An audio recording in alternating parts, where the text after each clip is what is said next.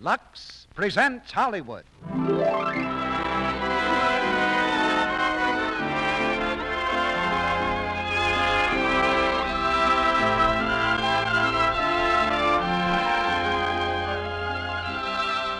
The Lux Radio Theater brings you Loretta Young, Jeffrey Lynn, and Brian Donlevy in Jezebel.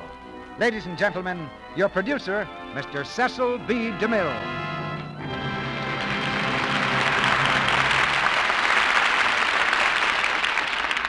Greetings from Hollywood, ladies and gentlemen.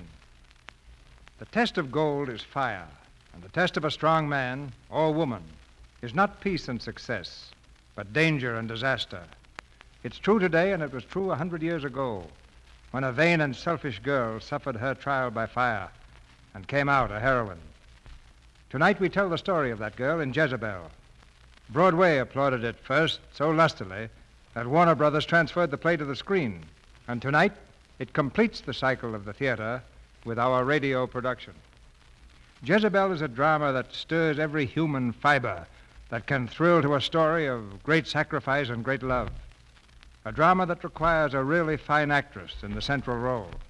And that part goes to Loretta Young as our own private Academy Award for the magnificent performances she's given us in the past.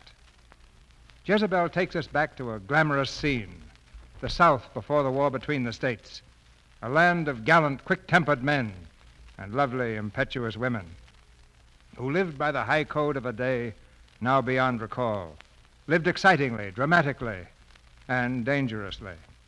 That was the day of Julie Marsden, who will be played for us by Loretta Young, the time of Preston Dillard and Buck Cantrell, played by Jeffrey Lynn and Brian Donlevy. Those days were filled with adventure and beauty, but don't let's be downhearted, because these days are too. As a matter of fact, there are more beautiful women in this country now than ever before. And, of course, that helps to make Lux Toilet Soap a bestseller. Wherever you see beautiful women, and that's everywhere on this continent that I've been, Broadway, Main Street, or Hollywood Boulevard, you'll find Lux Toilet Soap a favorite. But come back with us now to the gaiety and color of the years when the South was a world in itself, and one of its loveliest cities was New Orleans. The curtain rises on the first act of Jezebel, starring Loretta Young as Julie Marsden, Brian Donlevy as Buck Cantrell, and Jeffrey Lynn as Preston Dillard.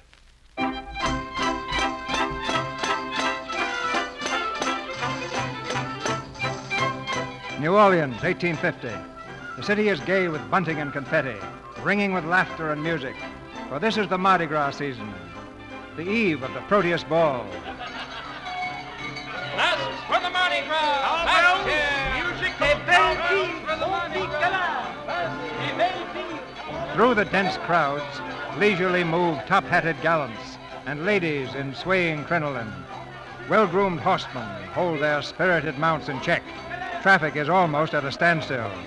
From a side street comes an open carriage. As it turns the corner, one of the young blades in the back seat leans forward. Here, boy, here. Stop right over there at the hotel. Why here, Buck? Well, might as well get us a drink, Ted. Sure, you'll have plenty to drink at the party. I know, but the trouble with party liquor is they always mess it up with cherries and such. You wait right here, driver. Come on.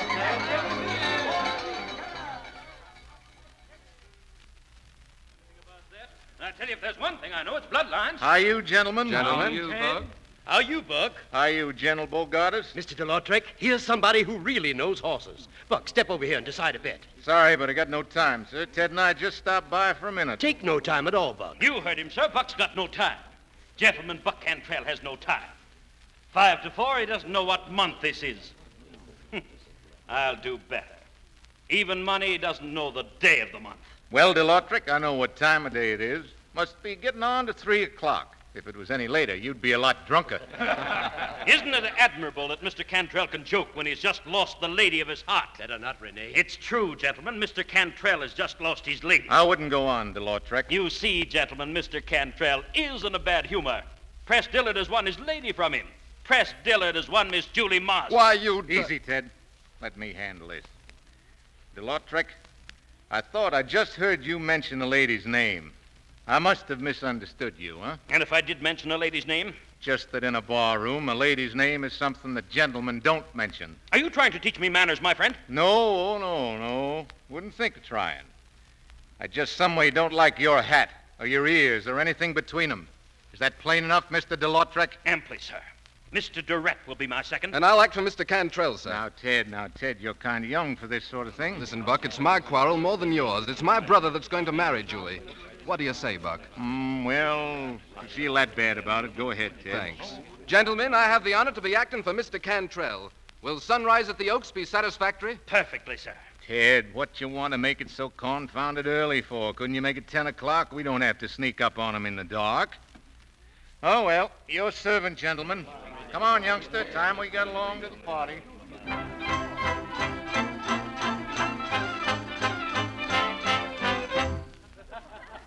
I don't see Julie, Buck. Where do you suppose she is? Is there ever any telling where Miss Julie is? There's her aunt.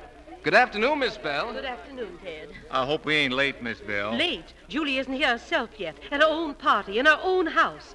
Really, I don't know what to do with the girl. Don't believe she was ever on time for anything in her life. Ah, well, time ain't so important, Miss Bell. You know, the longer I live, seems like the more there is of it. Good afternoon, everybody. Oh, there she is. Why, she's in her riding clothes. Julie. I'm terribly sorry to be late. I had trouble with the coach. Julie, a riding habit. No time to change, Aunt Bell. I think you look lovely, dear. Why, thank you, Miss Kendrick. How are you, Ted? Buck? Miss Julie? How you, Julie? Julie, everybody's been talking about you. It's disgraceful. But I said I was sorry. You know, when a colt gets high-headed, it's teach him his manners right now or ruin him. Yes, that's so important, isn't it? Yes. Julie, dear. Molly. Oh, Julie, I've been wanting to tell you, and I haven't had a chance. I think it all sounds so thrilling, Julie. Mary and Press Dillon going to live way up north. That hasn't been decided yet. Oh, Julie, I wish you and Press all the happiness. The best of health and the most of prosperity. Molly, you said the very same thing the last time Press and I were engaged. Well, where is Press? I haven't seen him yet. Oh, he'll be here. He was held up at the bank. Something important, he said. Drinks for the gentleman, Miss Julie. Oh, thank you, Uncle Cato.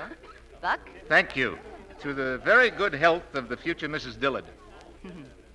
Aren't you going to wish me happiness, too? What's the use? You won't get it. Marrying a trader, going up north. Press is a banker, not a trader. I'll thank you to remember that, Buck. I keep forgetting there's a difference. But just the same, you're not going to like it at the north, Miss Julie. I tell you, that's a fact. I'll be happy anywhere Press is. My dear, isn't Preston ever going to arrive? Oh, I am sorry, Miss Kendricks. He'll be here later. Preston found it important to meet with the directors of his bank. But it's your party, Julie. I think he knows that. Oh, what a shame. But I suppose a shoemaker must stick to his last. Bankers, too, Miss Kendrick. Excuse me. Aunt Bell, has Press sent any word? Just that it can't come is all. He can't come. Uncle Cato, order a carriage, please. Yes, sir, Miss Julie. Julie, what for? If Press can't leave his bank to come to me, then I shall have to go to the bank. Julie!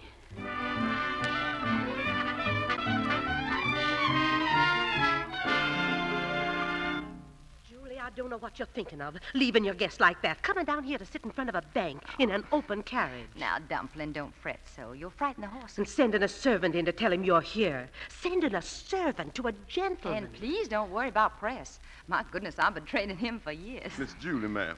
Did you tell him to hurry, Uncle Cato? Yes, sir, Miss Julie, I tell him. But he ain't coming out. That is not just precisely. He isn't what? That is, he said, Miss Julie, you please to go along, 'cause it's important. He can't see you till later. It's a conference. Mr. Press said that? Yes, sir. That's his very words. He say you understand. I understand. Perfectly. I'll just go and tell him so. Julie, come back. As I said before, gentlemen, the South is doomed to economic extinction unless it is willing to compete with the enterprise and energy of the northern states. Now, the way I... Press? What? Why, Julie. May I speak to you, Press? I'm sorry, gentlemen. I'll be back directly.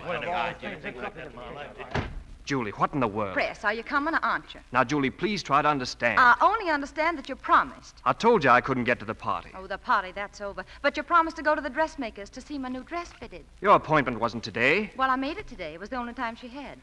And your promise, Press. Julie, please, we're having a conference. This is important.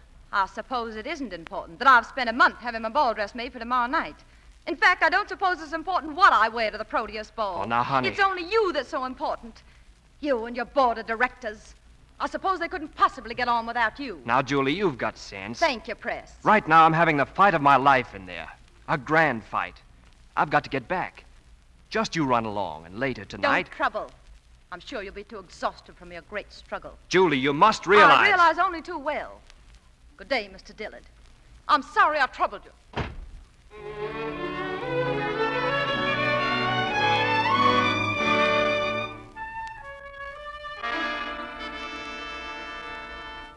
That's what she bought, General Bogardus, a red dress. And I do believe she did it just to spite Press. Julie can't be serious, Miss Bell. She knows right well no unmarried girl wears a red dress at the Proteus ball.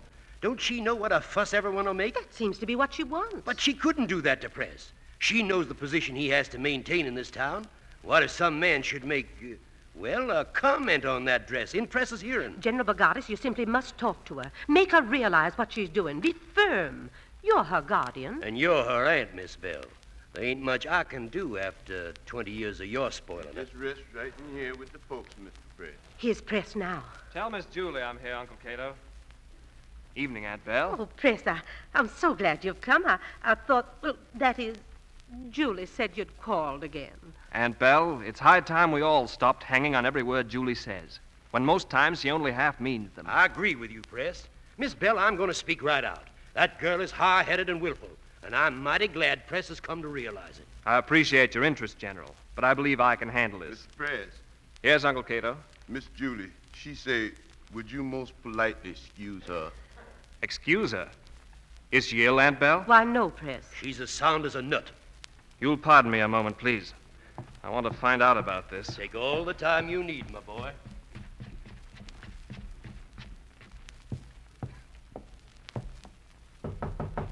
Julie, it's Press. Open the door.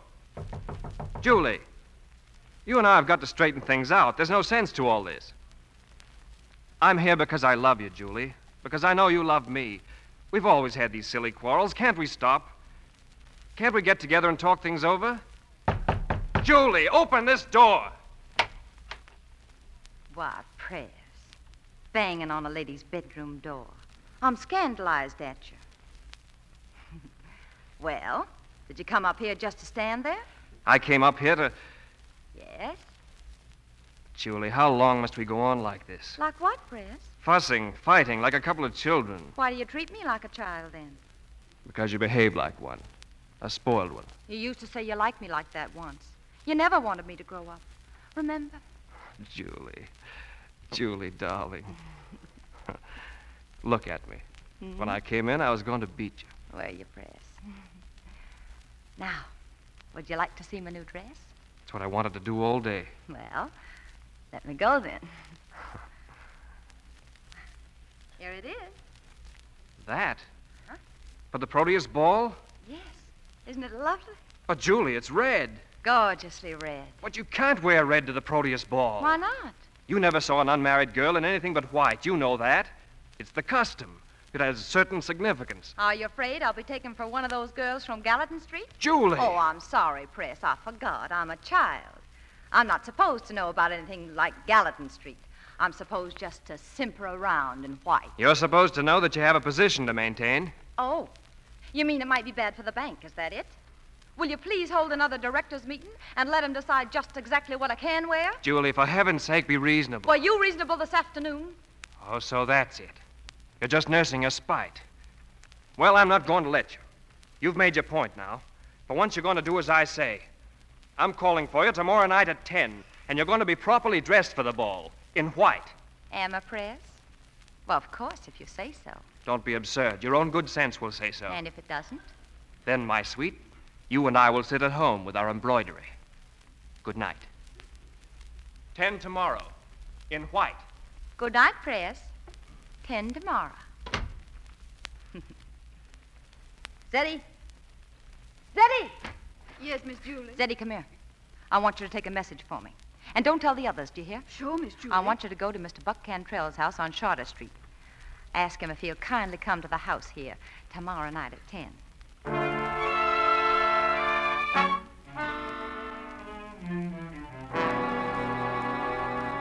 Buck? Evening, Miss Julie. Your message said 10 o'clock, and here I stand. Buck, I just heard. Is it true you killed him? Killed who, Miss Julie? You know what I mean, Mr. DeLautric. What was the quarrel about, Buck? Show, Miss Julie, I don't rightly follow you. I saw Mr. de Lautrec this afternoon, got his arm bandaged, that's all. Oh, I see. By zing, Miss Julie, you all dressed up for a hog killing. That's the reddest red I ever did see. I hoped you'd like it. Makes a man feel kind of all overish. Well, Buck. Look here, Miss Julie. Huh? What you want, anyhow? I want you to take me to the Proteus ball. Miss Julie, Well, you do me a great honor. thank you, Buck. Then we better hurry. Just a minute. You had a set to with press. I'd rather not discuss it. Guess we better have, because the press ain't going to like it. Afraid, Buck? The press will call you out? Oh, he'd do that naturally. Couldn't blame him much. Where do I stand carrying his lady to the ball? If I ask you to, isn't that enough? Not this time. I think too much of you to help you do something I know you're going to regret. I know exactly what I'm doing. Most likely you do, Miss Julie, but you're wrong. That dress could cause no end of trouble. Folks would keenly resent your coming to the ball and that. Then let 'em. They're just petty and narrow-minded. No, ma'am. It's just that they got rules, and they go by 'em, same as you and I. Oh. And you prefer to go by your rules. I always have, Miss Julie. I reckon you'll find Press does, too. Then I'm sorry I troubled you, Mr. Cantrell. Good night. Good night, Miss Julie. I'm sorry I... Julie, where were you? Press has been waiting. Has he? I'm sorry. Good evening, Press. Good evening. Well, shall we go? Not until you are properly dressed. Properly dressed. Why must everyone be so proper? Why don't you admit that you're afraid, Press? Afraid someone might insult me and you might be forced to defend me. Isn't that it, Press? The carriage is waiting for us. My arm, Miss Julie. Press, wait. Julie, think what you're doing. Good night, Aunt Dale. We'll be late if we don't hurry.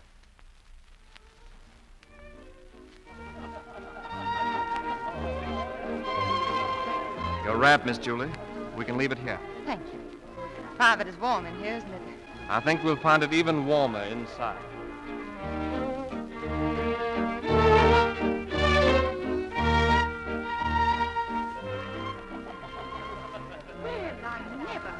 Look at Julie Marsden. Just look at her. A red dress. Horrible, shocking. Oh, she shouldn't have. If she dances, I shall ask the ladies to leave the floor. Good evening. Evening, gentlemen. Good evening. You all have the privilege of Miss Marsden's acquaintance, I think. Gentlemen, how are you, Mr. Knight? Very well, thank you. If you'll excuse me, I have to meet my partner. Oh, certainly. Evening, Buck. Evening, Miss Julie. Your servant, sir. What's the matter, Mr. Cantrell? You haven't a partner you have to meet, too. Why, no. No, I came alone. A pleasant evening, isn't it? Yeah, mighty pleasant. Nice and cool. Do you find it cool in here? I don't find it particularly cool. Do you, Julie? Why, no, I don't. I don't find it particularly cool, Mr. Cantrell. Miss Julie doesn't find it so. Perhaps it's something in the atmosphere that's peculiar to you. I reckon it is. Now that you speak of it, it's just about right. It seems so to me. Do you think so, Julie? Yes. Yes, Press, it... will you excuse us, Buck? Your servant, Miss Julie. Thank you. Yours, sir. Press, I think we better leave. Take me home, please. Why, my dear, we haven't danced yet. Shall we? I don't want to dance, Press. I'd rather go. Oh, but we must. Come, Julie. Press, did you hear me? I don't want to. Dance, Julie. Press, stop. Let me go. Oh, no, Julie. They're leaving the floor. Let them. You don't care what they think, do you? I won't dance alone, Press. Please, Press, take me out of here, please. Why did they stop the music? Oh, Press. Play. Press, don't. Go on, play. Do you hear? I won't play. do it. I won't do it. That's better. Now, come, Julie. Oh, Dance. No, let me go. Let go. Dance. I don't. If you don't let me go, Dance. We came here to dance.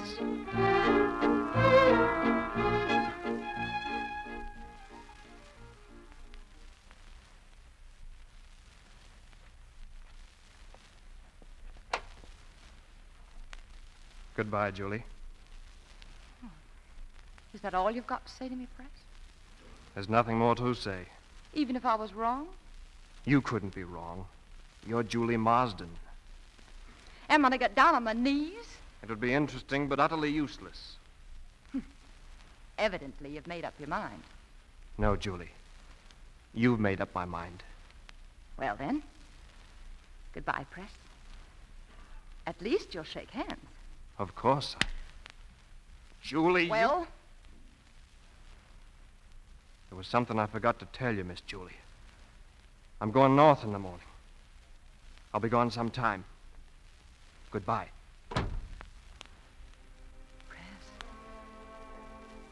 Press. Don't let him. Go after him, Julie. Me? After him? Yes, Julie, quickly. Oh, Julie, you're a fool. Not so big a fool. He'll come back. Not this time. He won't believe me. Oh, yes, he will. You wait and see. He'll come back. Tonight, I think. And if he does, say I've retired. And tell him I'm sleeping late in the morning. Not to come around until afternoon tomorrow. Julie, honey. Tell him that... Tell him that...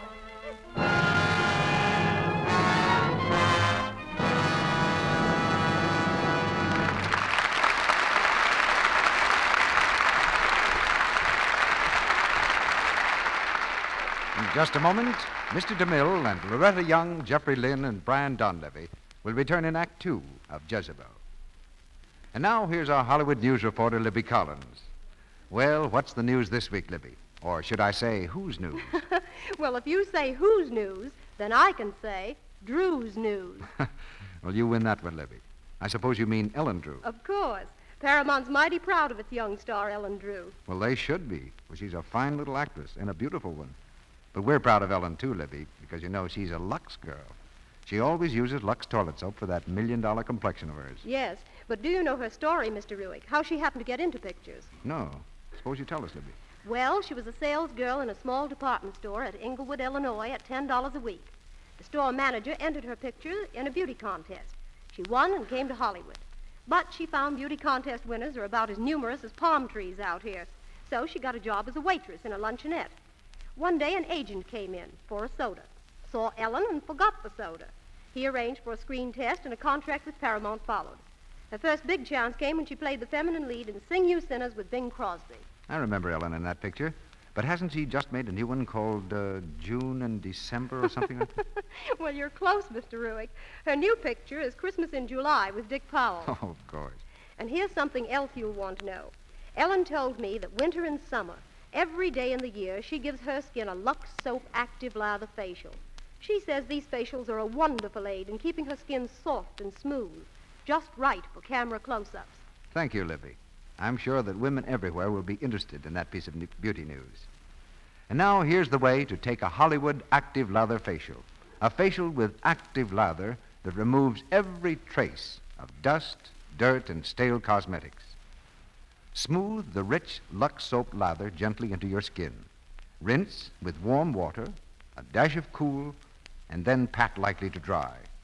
See how smooth your skin feels, how fresh it looks. Try these active lather facials for 30 days. They're quick, they're easy, and they really work. Remember, 9 out of 10 screen stars use gentle white Lux toilet soap. Now, our producer, Mr. DeMille.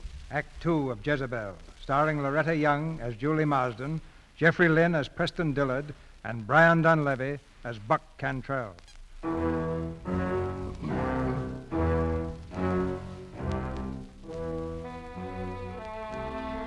Almost a year has passed since Press and Julie said goodbye.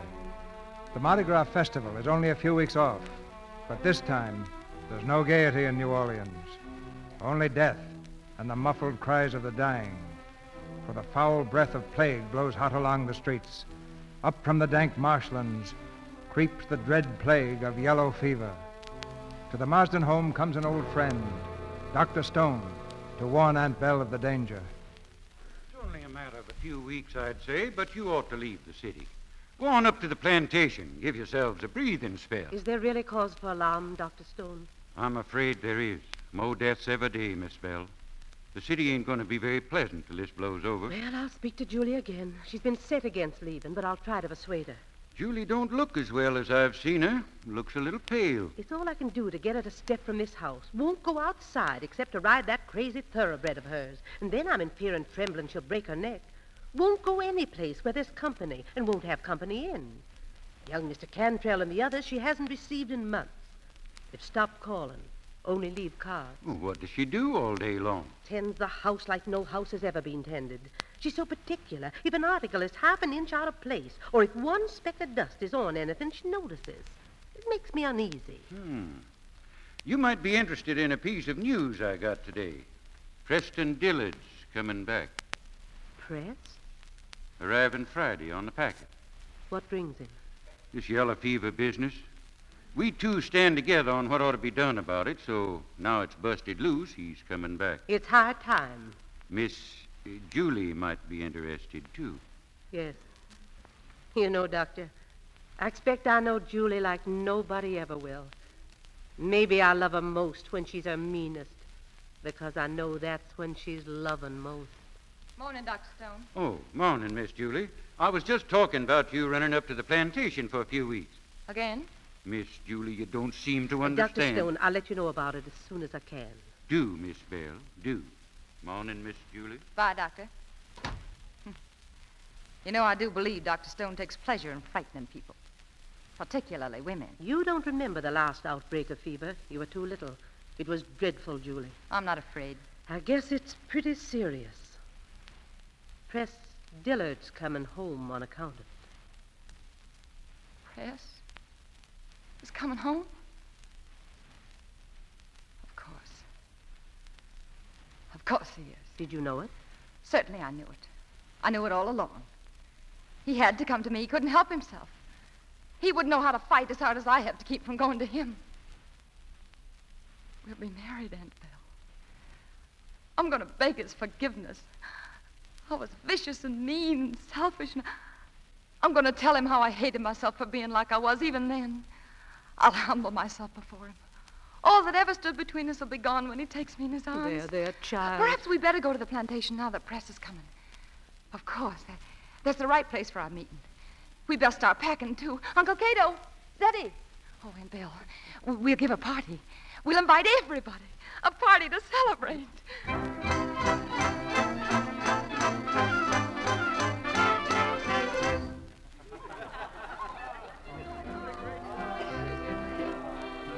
Buck Cantrell, how are you, Buck? How are you, Ted? Your brother Press here? Not yet. Doc Stone saw him in the city. Says he's bringing something rare and precious from up north.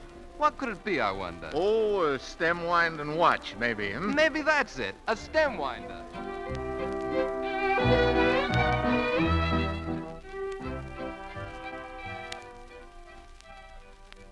How do I look, Aunt Belle? You look lovely, dear. But you'll wear that dress out, fixing and fussing. Everything's got to be right. Just right. I guess everything is, and you most of anything, honey. Oh, Aunt Belle. Excited? Just feel my heart jumping. Julie, Kate coming, Kate. Who is it? Mr. Press. It's Mr. Press. He's just getting out. Aunt Bellie's here.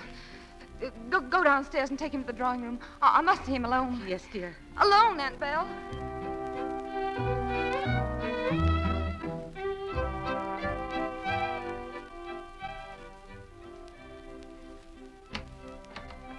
Press. Oh, Press. Well, what are you staring at? Are you remembering the time you wanted me to wear white? Are you, Press? Well, until now, I never have. Oh, what's the matter? Cat got your tongue? Julie. Ah, said that plain enough. Oh, Press, what fools we were. Press, please. That's over, Julie. Yes, of course it is, but... Oh, darling, I can't believe it's you here. I've dreamed it so long. A lifetime. No, even longer than that, and Julie, No, don't say it, not yet. Press, I put on this white dress for you. To help me tell you how humbly I ask you to forgive me. See, Press, I'm kneeling to you. Julie, don't. I want to, Press. I want to make you forgive me and love me as I love you. Get up, Julie, please. Press, Get up. I only want you to know... Do you suppose I... Oh, Come in, Amy. Julie, this is Amy, my wife.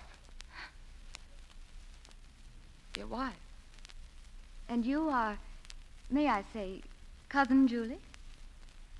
You're Press's wife. Well, Press, you're funning. Hardly. Married on such short notice. My felicitations, Press. You from the north, Miss Dillard? Yes, New York. From New York. Yes, I've never been south before, but I know I'm going to love it. You have such charming customs down here. You may find our customs, as you call them, quite different, Miss Dillard, from your countries. However, I'm happy to welcome you. Thank you. I did want to meet you. Press has told me so much about you. Everything, I suppose. Are you very surprised? We Southerners are impulsive, aren't we? I wouldn't be very much surprised at anything Press did. Will you excuse me now?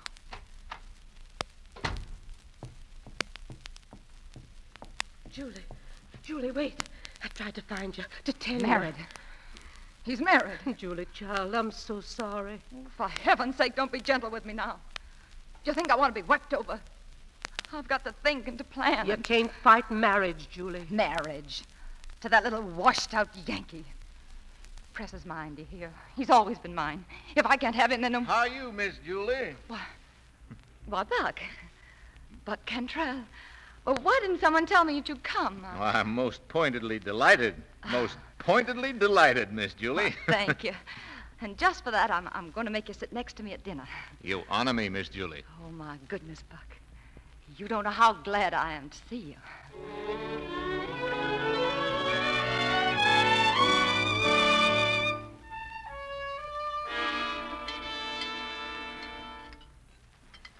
I've said it, ladies and gentlemen, and I'll say it again. I can't believe that the intelligent men at the North are plotting to destroy our sovereign rights. You sound right calm now, General Bogartis. But what they tell me, you were raring to go when you joined up with Andy Jackson. I was a lot younger then, Cantrell, and a lot foolisher. What Buck's been saying doesn't sound foolish to me. Most of it makes sense. And I'll take the rest of it on faith. Why, Miss Julie, that is a compliment. First time you ever said that I talked sense. Oh, well, you don't much. But it's refreshing to see a man who knows his own mind. Don't you think so, Press? It's difficult to know your mind sometimes. That's hardly an answer, is it? I'm sorry to seem dull. It's coming back to this house. All my childhood summers.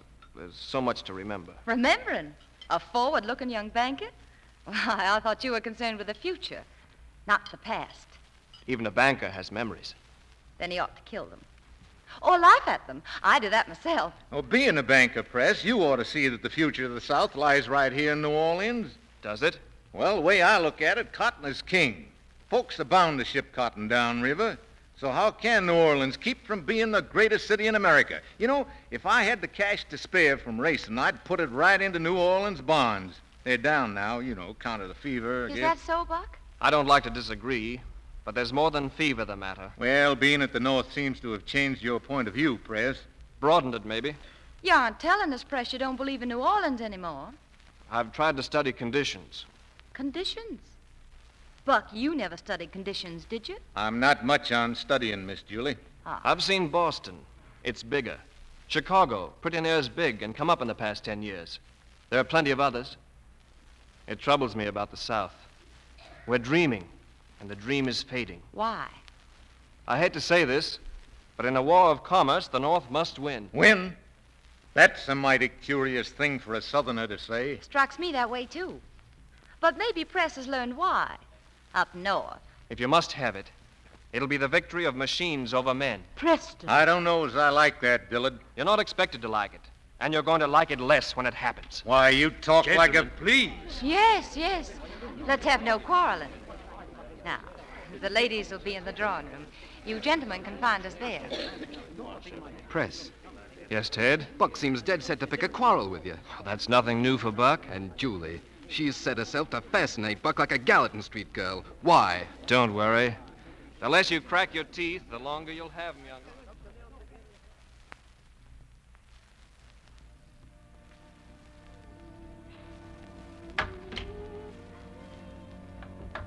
Press, I saw you come out here. I wanted to talk to you. Yes, Julie? Why did you do it? Why did you marry her? Because I loved her. Oh, no, you're not a fool, Press. You've had my love. And lost it. Wasn't that memory more real than anything she had to give you? Don't look that way, Press. Just tell me. You must. Please don't, Julie. Shall I cry for you? Nobody but you ever made me cry, and that was only twice. And both times you gave me what I wanted. You remember? Yes. How much do you remember? Everything you ever said or did. Oh, Press. But it's past now, Julie. Done. Finished. How to have come to you. I wanted to so terribly. It was because I wanted to so much that I couldn't. You understand that, don't you, Press?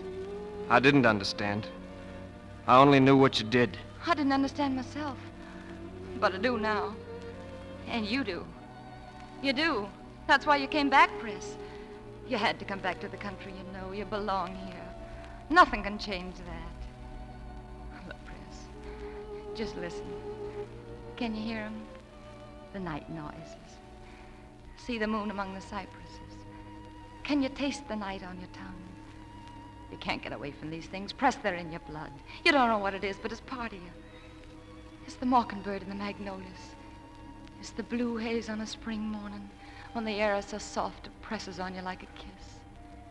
And it's the river, rolling down and down, rolling forever. It's the country you were born to, the country you know and trust. Please, Julie. Oh, it isn't tame and easy like the North. It's quick and dangerous, but you trust it. Remember how the fever mist smells in the bottoms? Rank and rotten. But you trust that, too, because it's part of your, Press, just as I'm part of you, and I'll never let you go. Julie, never. don't. Kiss me, Press, and hold me just once like he... Press. Oh, Press, you're afraid of me. No. Then you're afraid of yourself.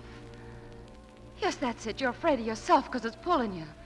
It's got you, Press. You're part of it, and you can't get away from it. This is your country, Press. Amy doesn't understand it. She'd think there'd be snakes here, and you... Yes, she'd be right. You talk about trust. Amy has put her life and her happiness in my hands, and they're going to be safe there. But how can she understand Miss it? Julie, you out here, Miss Julie? Oh, It's all right. I was just going in. well, I hope I... Miss Julie, I thought I'd lost you. Why, What's the matter, Miss Julie? You ache somewhere? it's nothing, Buck. It is. Look here. You were out here a mighty long time with Press Dillard. Please, Buck. Press has been punishing the brandy and... I see. Did he lose his capacity to drink like a gentleman at the North, too? Buck. What does he think a lady's house is, a riverboat bar? What did he do? Forget it, please.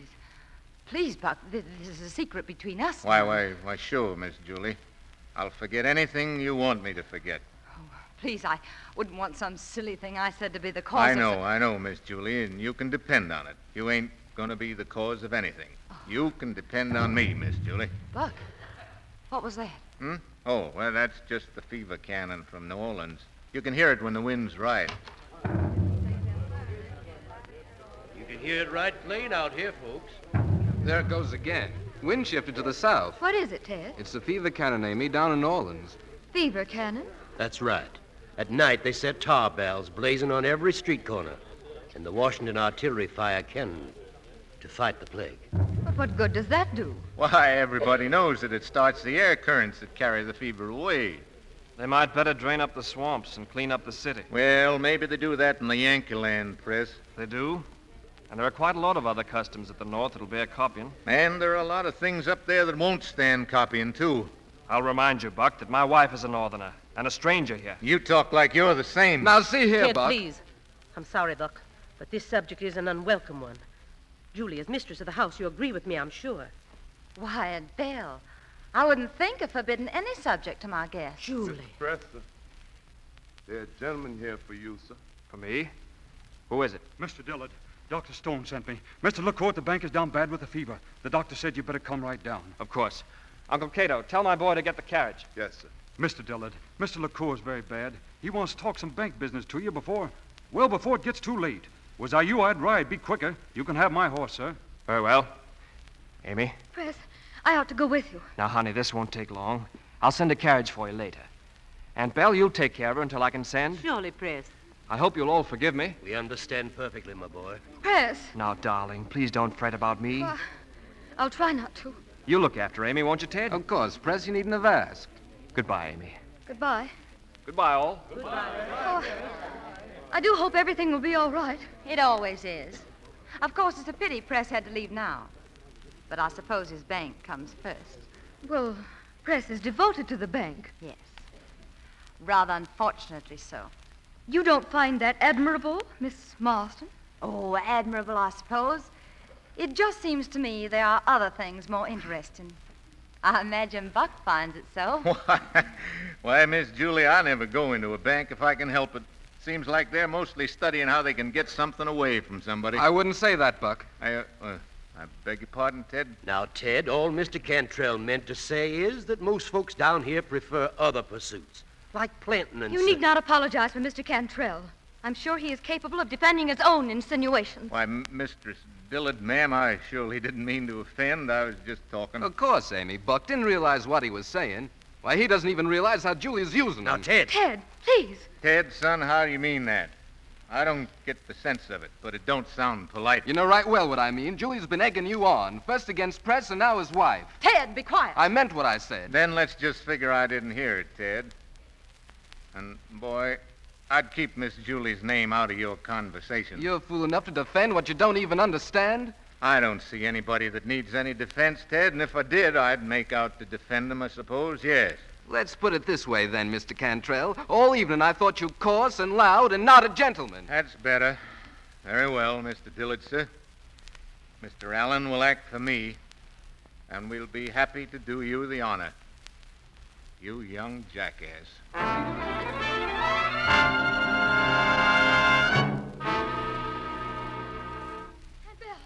They're gone. They left the house an hour ago, before sunrise. Hush, Amy, hush, dear. There's nothing can be done about it now. Oh, Aunt Belle, if anything happens to Ted, Press couldn't bear it. Oh, why can't we stop them? Why? We women can start the men quarreling often enough. We can't ever stop them. She could. Julie could. No, Amy, she couldn't. Are you savages? Good morning. What brought you out so early, Aunt Belle? It's a grand morning. I couldn't resist it. Where are the gentlemen? You know very well where they are and what they are doing. Yes. A silly custom. But part of what we Southerners call our chivalry. Do you know, sometimes I envy 'em to face what they hate. To kill or be killed. To settle something. We can't do that, we women. It doesn't mean anything else. To you? Why should it? Listen. Someone's come back. It's Ted. Ted! Oh, Ted! What happened? Buck's dead. I never saw a man die before. He knew what you'd done. He told me so before he died. Oh, Julie, you're a... Come, Amy. Come in with me. We'll be leaving now. Buck is dead. Well, say it. Say what you're thinking, Aunt Belle. What is it? I'm thinking of a woman called Jezebel, who did evil in the sight of God.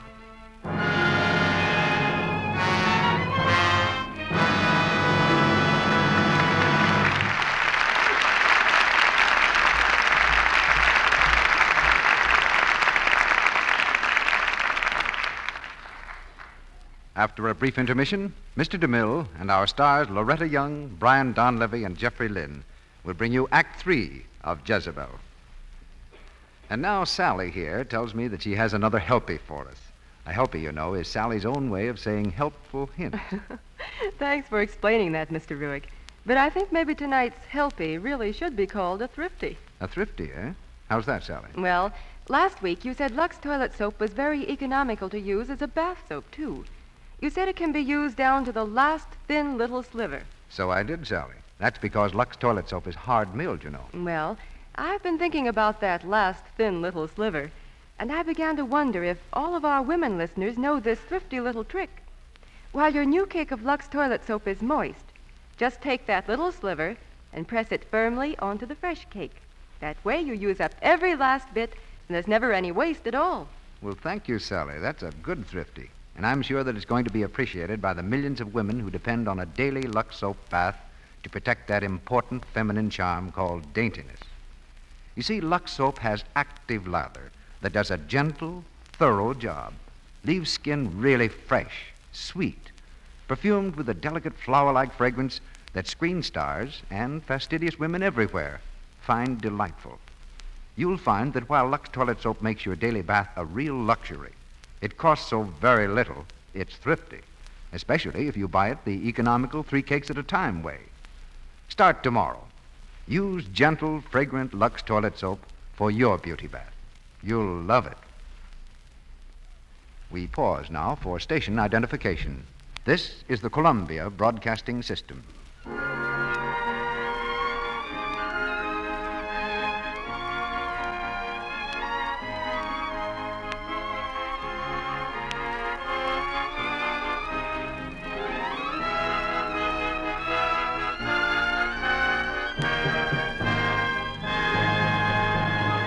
The curtain rises on the 3rd act of Jezebel.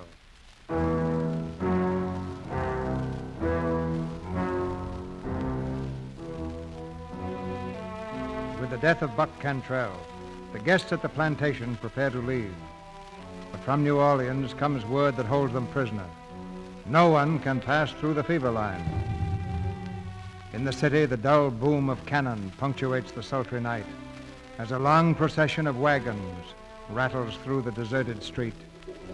Sick wagons carrying fever-ridden patients to Lazarette Island.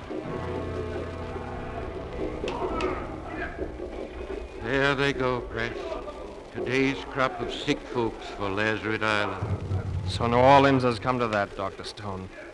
Sending its sick away to die. It was the same in the epidemic of 1830, Press. Folks will do mighty near anything, let 'em get scared enough. It's murder. You know nobody ever comes back alive from that place.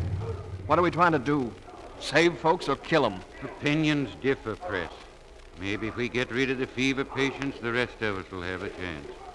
This is Yellow Jack, son. We do what we can, that's all. Come on in the hotel. We'd better get us a drink.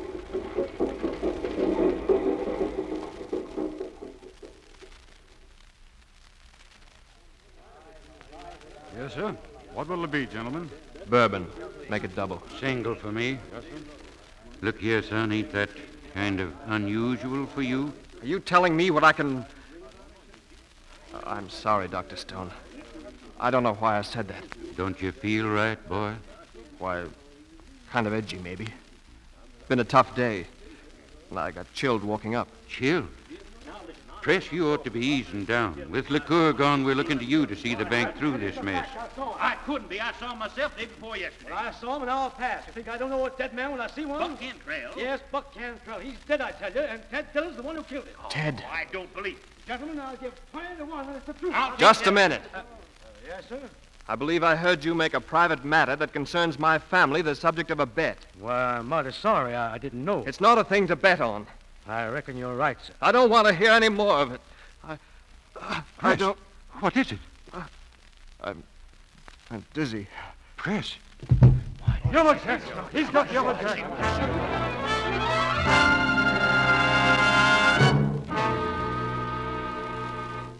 Uncle Cato, what are you saying? It's the truth, Miss Julie. Dr. Stone sent me from New Orleans. Mr. Press, he got the fever bad. Fever? Yes, sir. He took him to your house, Miss Julie, 'cause the hotel folks won't take him in. They're going to send him off to that leper place. The Lazarette? I can't. I've got to get to him. Only trouble, Miss Julie. They ain't letting nobody through the fever line. How come they let you through? They never, Miss Julie. I just kind of ooze through. But how? Why, when them white gentlemen stop me just out of town, I leave the horse with some folks I knows, and I go walking. Yes? I kind of squinch through the cane by the bayou.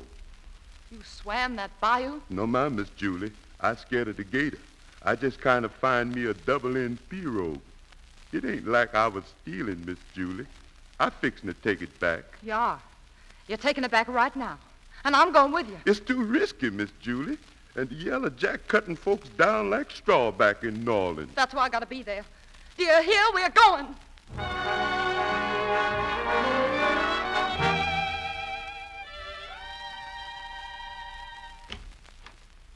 What, Miss Julie? Doctor, is Brett still here? Why, yes, Oh, but thank heaven. How is he? as well as can be expected, he's up in your room, Miss Julie. I want to see him. I had to bring him here. No hotel would take him, of course. Naturally, his place is here. He's got to stay here. They mustn't take him to that island. You've got to stop him. He'd die out Now, there. my dear, I'm doing what I can. Come in.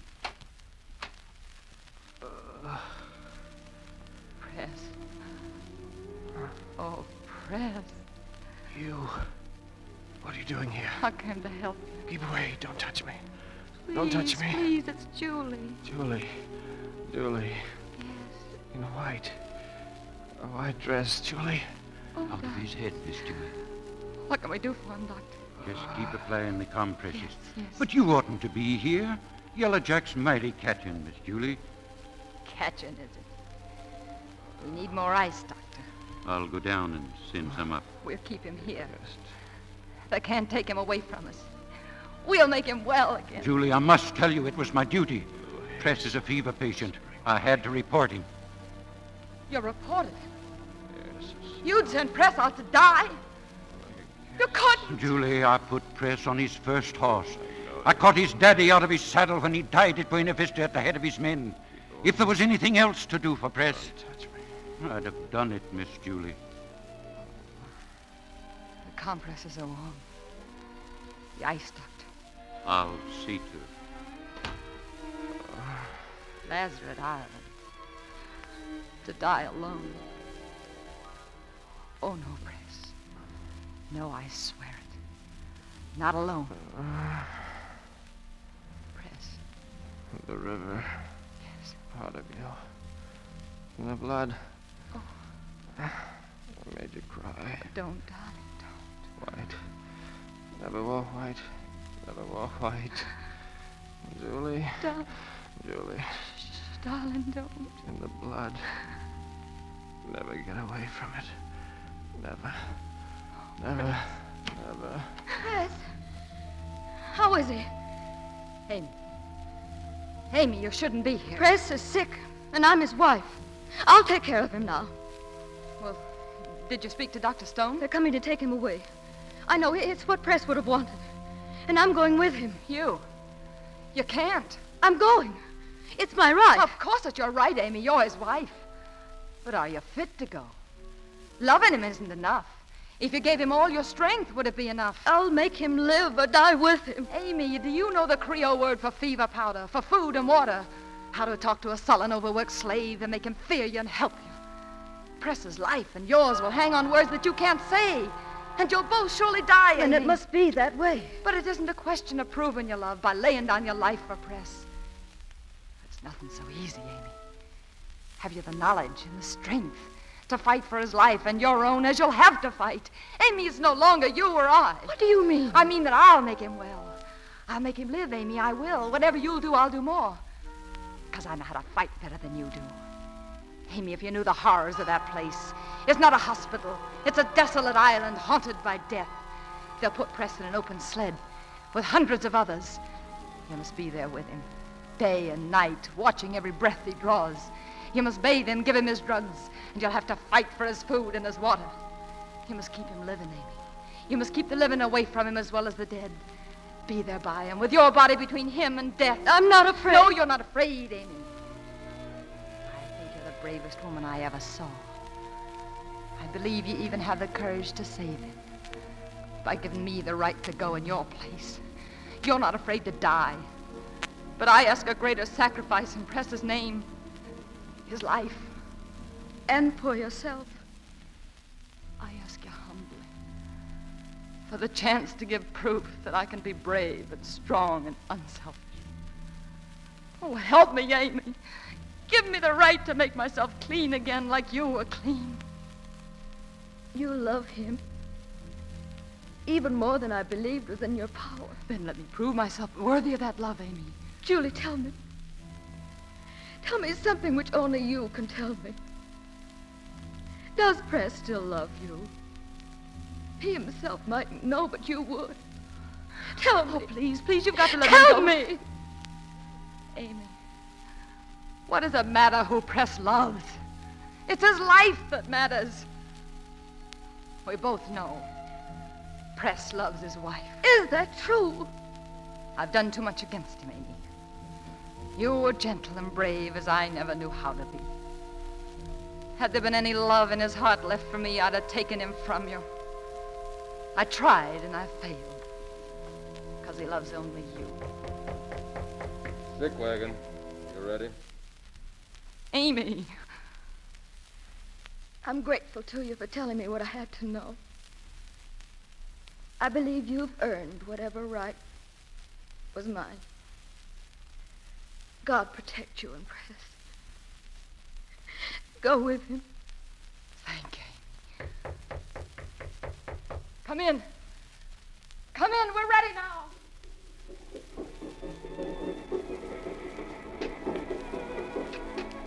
There's another. That's the Red Island. Julie. Yes, Press. Yes. Don't leave me, Julie. I won't leave you. I won't leave you, Press.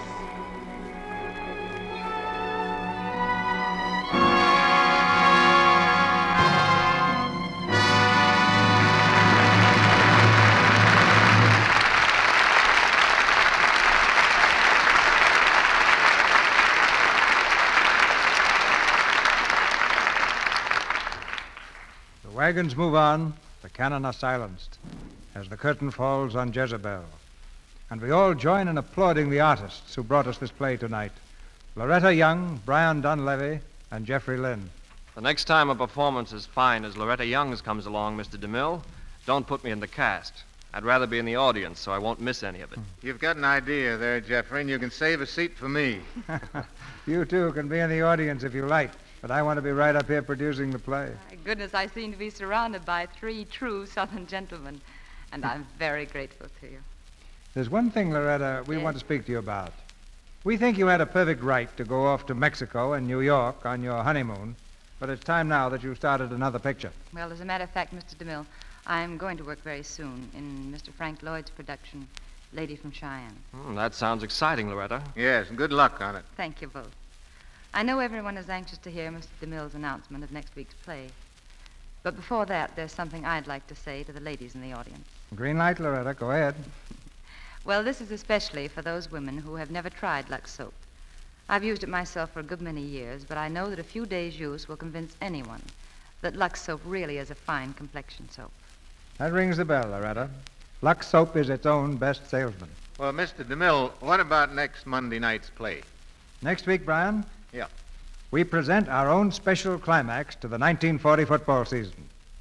The first complete radio production of the current Warner Brothers hit, Knute Rockne All-American. And our star will be the same one you saw in the picture, Pat O'Brien, in his great performance as Knute Rockne. Besides Pat O'Brien, you'll hear Ronald Reagan and Donald Crisp, also of the picture cast, and Fay Ray. This is more than the story of winning football teams. It's the thrilling true-life drama of a man who taught his players a code of conduct that will live long after gridiron triumphs are forgotten. A man who left his mark on America. And next Monday night, you can all have seats on the 50-yard line when we present Knute Rockne All-American. The cheers will be spontaneous for that show, Mr. DeMille, and we'll be right on that 50-yard line. Good night. Good night. Good night. Good night. You've made it a night we won't forget.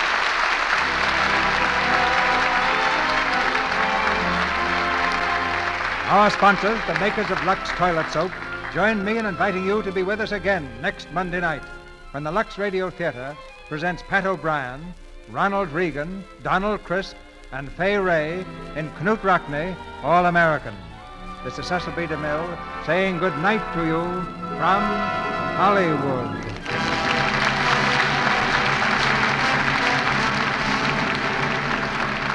Heard in tonight's play were Verna Felton as Aunt Belle, Eugene Francis as Ted, Lorene Tuttle as Amy, Griff Barnett as Dr. Stone, Earl Ross as General Bogardus, Lou Merrill as DeLautrec, Jack Carr as Uncle Cato, Claire Videra as Mrs. Kendrick, Ann Tobin as Molly, and Ralph Sedan and Byron Shores. Brian Donlevy is currently working in I Wanted Wings at Paramount. Jeffrey Lynn appeared through the courtesy of Warner Brothers and will soon be seen on the screen in their production of Four Mothers. Our music is directed by Louis Silvers, and your announcer has been Melville Roig. This is the Columbia Broadcasting System.